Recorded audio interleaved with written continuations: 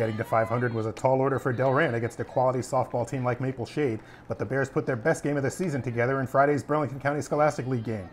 You could say they finally showed they're as good as Coach Daniel Carlotto kept promising them. You know, after every game it was okay, we're getting there, the hits are going, they're going to fall, and today they finally fell for us. Anissa got that home run started for us, and it just all clicked for us. Anissa Spano homered to left field to start the fourth inning, and the Bears went on to send 10 batters to the plate. Haley Prem hit a single that brought up Jess Szymanski with 2 on and nobody out. I knew I had to keep my hands back. I went up a little eager my first at bat, and I got a hit, but it wasn't really the best one. So I just tried to make my adjustments, and I was still a little early, but just happened to fall the right way, which was a little lucky. I knew I had to move the runners because we were struggling to get runs at that point. So they were right there, and I knew with a solid base hit, like my coach told me, she pulled me aside, she's like, just like stay calm and you got it. Szymanski's 2-run double put the Bears ahead 3-0. Bianca Sipos added a sacrifice fly and Alexis Ryder an RBI groundout in a 6-run inning.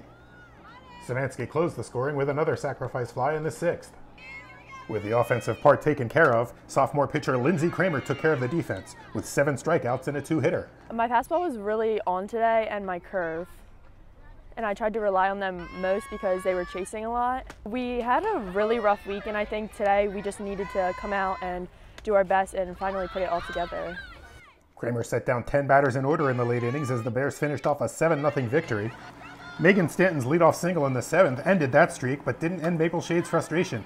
Spano grabbed a line drive in left field a moment later, and the Bears got to end with a flourish. Maple Shade fell to 9-5. Our outcome wasn't how we wanted it, so I just say that we just gotta get our bats up. So we're just gonna work on hitting at practice tomorrow and till our next game, so that we come out and destroy. From Notre Dame Field in Delran, this is John Lewis.